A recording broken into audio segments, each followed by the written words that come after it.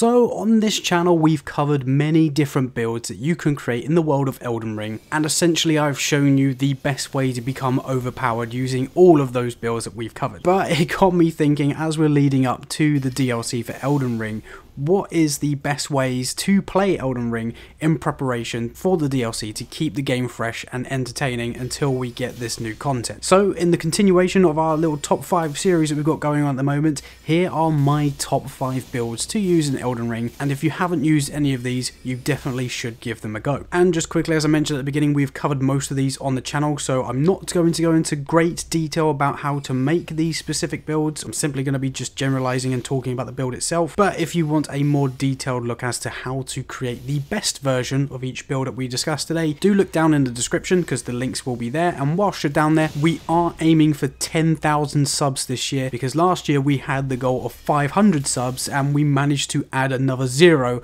onto the end of it. If you are new around here and you enjoy the content, do consider hitting that subscribe button. It helps out tremendously. And whilst you're down there, if you did like this particular video, do hit the like button as well. It lets me know you've enjoyed the content and you want to see more in the future. Anyway, before I get too carried away, what are the best builds that you could be using in Elden Ring? And of course, it wouldn't be a top 5 list in terms of the best builds without this mention at number 5, Bleed. And yes, I know, before I get absolutely slewed in the comments, it is the most crutch mechanic in the game. I understand that. I know that it's the noob-tastic build, and my grandma could probably play Elden Ring with a Bleed build, but there are a few new faces around here, and I'm sure some of you have picked up Elden Ring around Christmas or shortly after, so if you are genuinely new to Elden Ring, Bleed builds are the ones to get you through anything that is giving you trouble. If there's any boss you are struggling with, either infuse your weapon with a Bleed Ash of War, or pick up weapons such as the Eleonora's Pole Blade, Rivers of Blood, curved bandit swords, anything like that that has a bleed effect will be your best friend. Obviously with Bleed builds you can also add this as an aesthetic to be an ultimate samurai. There's a lot of katanas available in the game, and my personal favourite when I'm using Bleed builds is to sort of play as that jacked up samurai with double katanas and just go absolutely ham on all of the enemies in front of me. Bleed build turns Elden Ring into what used to be trace what the enemies are doing, trace their movements and dodge at the right times, to an absolute hack and slash, which is why it's obviously considered the noob build, as anybody can use it to get through the game with absolute ease. But it is still very satisfying coming up against a demigod and all you've got is a katana, yet you absolutely destroy them in seconds because you diminish half their health in literally 2 hits. And obviously, like I say, if you don't want to use dual katanas, you can use things like pole blades to become even cooler, because what's called in 2 katanas, obviously both of them combined into one weapon. It's very, very cool visually, making this build and coming up against the enemy. So if you just want to have fun, chill out, relax and destroy absolutely everything, Bleed is the way to go. But if hack and slash is not really your sort of thing, and you're more so of like an archer or spellcaster to be exact, number 4 of course is the mage or sorcerer build. Again, very, very similarly, I guess not so much now, but at the very beginning of Elden Ring there was a lot of broken builds with intelligence and mage spells, especially Comet Azure. Everybody knows about the lightning beam, the fire laser as I like to call it, where you can mix it with the intelligence physics and the Terra Magica buffs, and literally just like Bleed, you can annihilate any boss that's in your way. Unlike Bleed, most bosses aren't as resistant to like magic, or at least the way that you can buff your spells in this game. So if you are coming up against anybody that's resistant to Bleed, intelligence is your backup for that. So bear this build in mind, because essentially you can pick up stars very, very early. You can become a sorcerer at the very beginning of the game, and you can pick up some incredibly useful staves in the Raya Lucaria Academy, which again can be accessed fairly early in the game. And if you go through Selen's quest, you can access powerful spells, pretty much endgame spells, fairly early on, especially Comet Azure, which is towards the Volcano Manor. So essentially as soon as you've got access to the Altus Plateau, you can grab that as well. but essentially it is pretty damn cool rolling around as a badass mage,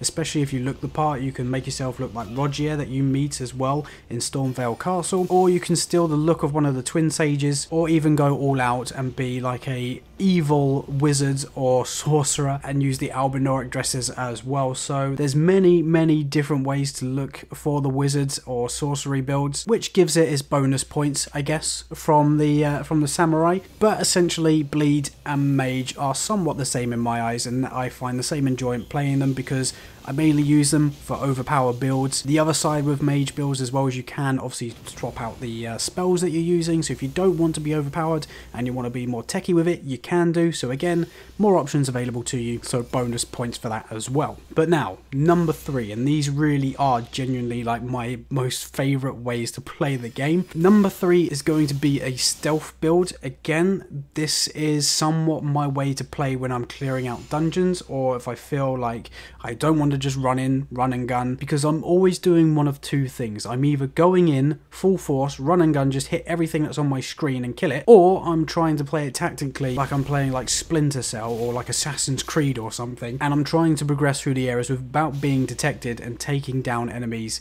one by one. The backstabs and the critical hits in this game are always extremely satisfying. They always have been throughout the Soulsborne series, so constantly doing backstabs and critical hits, it just never gets old with me. So it's always really fun to try and take down the huge enemies or the biggest enemies possible without even being seen by anybody else. Of course, you can mix this in with throwing objects, anything to distract the enemies. You can do that as well to lure them away and simply bypass them without them even knowing that you're there. And again, it's just a neat little challenge that you can play with yourself if you're doing dungeons or clearing like hero passes, anything like that, to try and do it stealthily and take down as many enemies as you can.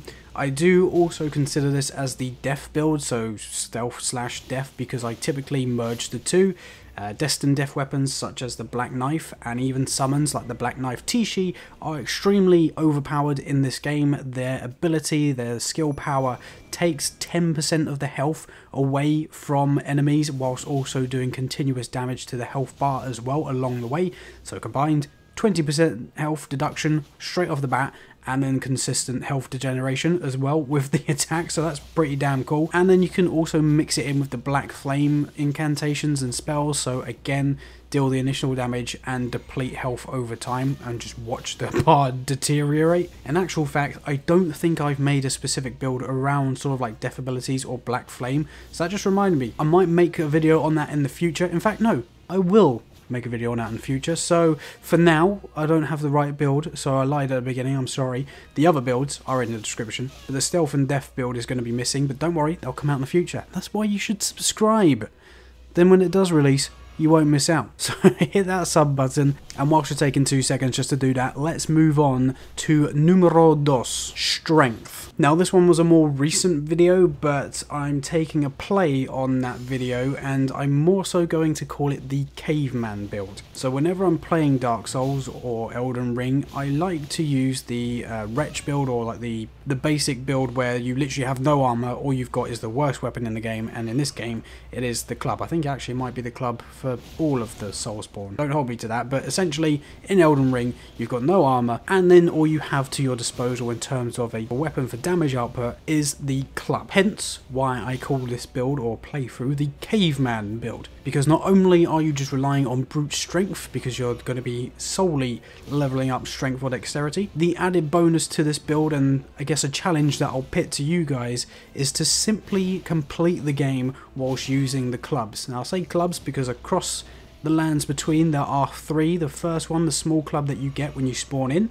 There is also a medium club and a large club, but essentially you've got 3 tiers of the club, and they obviously deal more damage compared to their predecessors, so the large club being the best. It's really enjoyable walking again into like a boss fight with, say, Godfrey or even the Elden Beast, this ultimate demigod that's supposed to destroy absolutely everything, and just bonking him around the head with a massive stick. I mean, if the word degrading could be depicted, that would be it, because that's essentially what this build is about, is just trying to keep your armor as low as possible whilst progressing through the game and just annihilating all of the bosses with said stick of death. And if you're anything like me, you're gonna have an absolute blast doing it. But as much as that is incredibly fun, there is one more build which I consider to be the most fun or the most enjoyable to use, and that is going to be the Faith build, or the Draconic Faith build. Because again, if you're a regular around here, you would know how much I love this build, because I love the Draconic spells in Elden Ring and just the Faith build in general. The ancient dragon incantations and the weapons available, such as the Bolt of Grand Sax, are just incredibly powerful, incredibly useful, and it just allows for all of the attack ranges to be covered. So with the Dragon Breaths, you can cover up close and long range. With the Bolt of Grand Sax, you can hit them like a sniper from out of nowhere. So essentially, if you want to cover all areas and just dominate the playing field, Faith is the way to go, especially Draconic Faith is the way to go. It does require you to sort of get a bit further into the game to have it fully set up, because most of the spells, unfortunately, the Draconic spells, are found in the crumbling Farum Azula area, so that's where all the Draconic sort of spells are hidden. But you can get Holy Spears as well, and just general incantations to help out with Faith builds much earlier in the game, so again, it's a useful build to have sort of beginning, middle, and end. It's definitely another adaptable build, so you can also focus on healing and just status effects and buffing up your character more so than just raw damage output with the dragon build that I've obviously noted. But as per my previous build, the strength build, I'm very much a damage heavy player, so I enjoy the fact that I can annihilate pretty much anybody with the Bolt of Grand Sax, especially the weapon art, because that's just so satisfying, charging up the bolt itself and launching it at your enemies' heads. I know, I'm sadistic, I don't care, it's bloody brilliant. But essentially, you can mold this Faith build into an entirely different build and become an ally or a medic if you're using it for online purposes, and it's just incredibly useful in pretty much all areas of the game. But essentially, like I say, I'm not going to go into too much detail. If you do want a more detailed look of all of the builds that we've covered, apart from the stealth build, they are in the description down below. Hopefully I've shown you a couple of ways that you can play the game that maybe you didn't think to even try, because I would definitely urge you to try all of these builds, at least give them a go, explore what you can do with each and every one of these builds, because they're all equally overpowered in their own right. As I say, there's multiple videos on this channel covering different weapons, builds, so definitely have a look if you're new. Stick around for more content like this if you have enjoyed it by hitting the sub button, and let me know in the comments down below what builds you guys like using the most, because I am genuinely intrigued to know what you guys like using, because maybe there's something on here that I haven't covered. So definitely let me know in the comments down below what type of builds you like to mix and match, because you may put two of them together. Maybe you do a strength and a faith build, or maybe a bleed and a mage, because you can use weapons with the mage build, maybe not bleed, but you know what I mean. You may mix and match, so let me know what you guys use in your current playthroughs. And obviously, if you're looking for more suggestions, I'm sure they'll be in the comments down below, so definitely share your thoughts with everybody. But that's pretty much everything from me, so thank you very much for watching. Just know that you're all legends, and I can't thank you enough for all the support that you showed last year, and I can't wait for what 2023 has to hold for us. But for now, I'll let you guys go, so have an amazing rest of your days, and I will catch you in the next episode of whatever it is that I make. Bye bye.